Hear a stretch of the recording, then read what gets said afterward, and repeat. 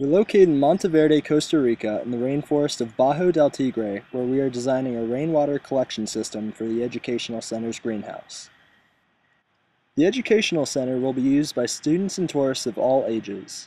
The rainwater system will provide water to the sprinkler system of the greenhouse, using the Educational Center's roof as a catchment area for water in the wet season. On average, this area receives 380 millimeters of rain per month in the wet season, and our roof has a catchment area of 63 meters squared.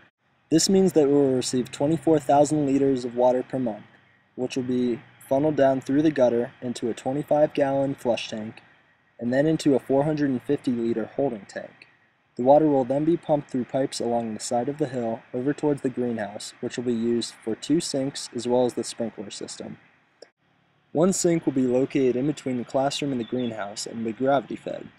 The second part of the system will be powered by a solar pump and will wrap around the greenhouse and then be integrated into the already existing water system to be used in the sprinklers. However, the second sink will not be integrated into the water system to avoid water contamination. Here we can see the already existing water system, which runs to one sink as well as up to the sprinkler system. There are already 2 shutoff valves for the sprinklers, which we will still use once the rainwater system is put in. Sprinklers run along the top side of the greenhouse. Here's the already existing sink, which will not be changed once the rainwater system is implemented. Here we are implementing the rainwater system into the water system. First, we need to make sure that we install a shutoff valve to shut off the water system. This is to ensure that there's no mixing or backflow between the 2 systems. To install the valve, the pipes need to be cut, sanded, and then glued. Once glued, the connecting joint needs to be held for between 10 to 15 seconds to ensure a lasting hold. This process is repeated anytime a new connecting joint or shutoff valve is implemented into the system. It's now integrated to the pre-existing setup with 1 shutoff valve for the system and 1 shutoff valve for the rainwater system. We've also installed the line for the greenhouse rainwater sink, which will run up along the outside of the greenhouse and then in alongside the already existing water sink. Here's the line for the sink between the classroom and greenhouse, which will later be given a spigot.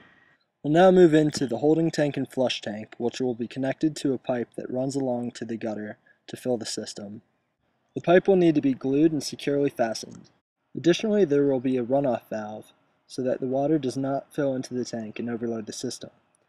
This is a preliminary pipe already attached on the left hand of the screen.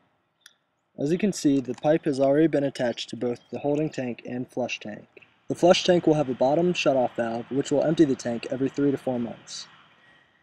We will now get into the pump system, which will be connected along the side between the classroom and greenhouse. As you can see, we've already installed a preliminary hose that will be attached over here to be used with the pump. The pump will only be used for irrigation and the greenhouse sink.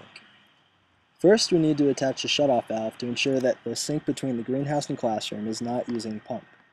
We will then attach 2 separate hoses to flow the water through the pump, then into the sprinkler system as well as the other sink. A pump like this is not often common for a rainwater system, but we need to increase the pressure to go to the sprinkler system as well as the other sink. We will install these 2 hoses using the same method that we used to install the rainwater system into the system. Later, we will connect the pump onto the wall and then connect the hoses.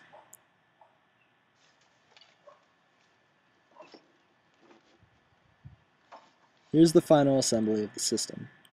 We will now connect the solar panel to the roof, which will power the battery which powers the pump below. We need to drill out the sides to be able to secure this firmly to the roof on the crest of each ridge.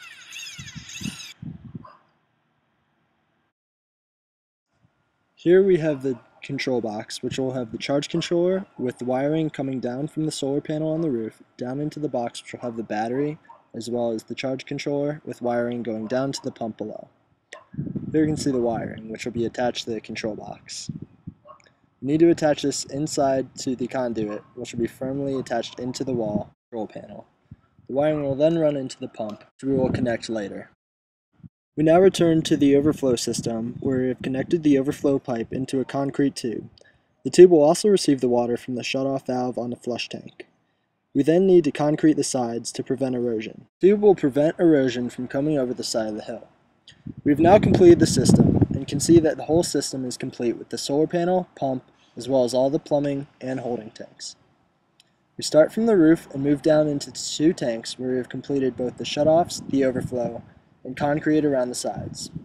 The plumbing is then buried in the trenches along the side of the hill, which will run to the greenhouse.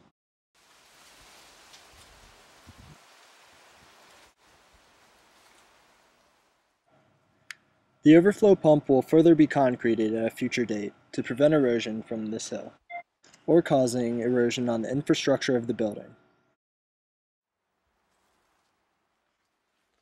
The pump system will have an on and off switch, which you can see on the side of the bucket here. The system has been labeled and is now fully connected and ready to use. Here's the first sink, which has been given a spigot. Here we can see the line running along the outside of the greenhouse, down along here, buried under a trench, and then connected into the existing sprinkler system. Here we can see a completed system with the shutoff valve, as well as the existing system, which has its 2 own shutoff valves. Here's the IA pump, which connects to the already existing sink, which has not been touched, alongside the other sink, which has been given a spigot. Here you can see it working. During the wet season, when the system is in use, the IA shutoff valve will be turned off and the rainwater shutoff valve will be turned on. Here we have the rainwater turned on, and the sprinklers can now be used.